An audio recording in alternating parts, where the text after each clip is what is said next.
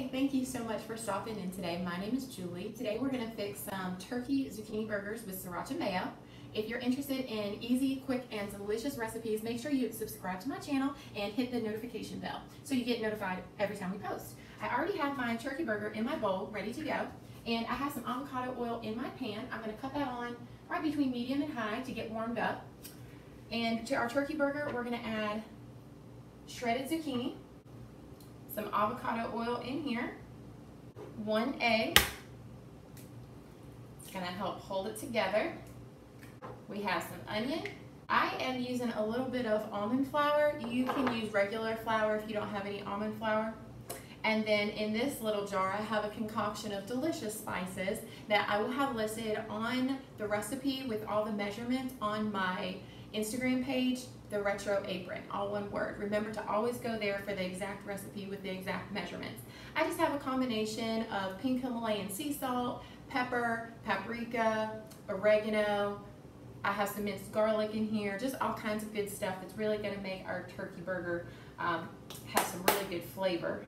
We're going to mix this all together.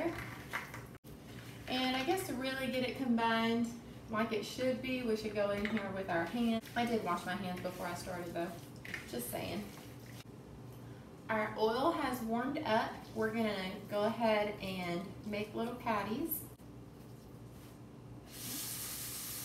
And they're going to cook for about 5 minutes on each side. And let these cook. While those burgers are cooking, we are going to take some mayo. I'm using the olive oil mayo. I'm going to mix it with a little bit of sriracha sauce. It's going to give it a nice kick, and that's what we're going to put on top of these burgers. It's so good. Sriracha mayo is one of my favorite things. We have to be really careful. Just put a couple of little drops in at a time because it can get super spicy really fast. Mix that together. How easy is that? That's all there is to it. Now we're just waiting for these bad boys to finish up and we'll be good to go.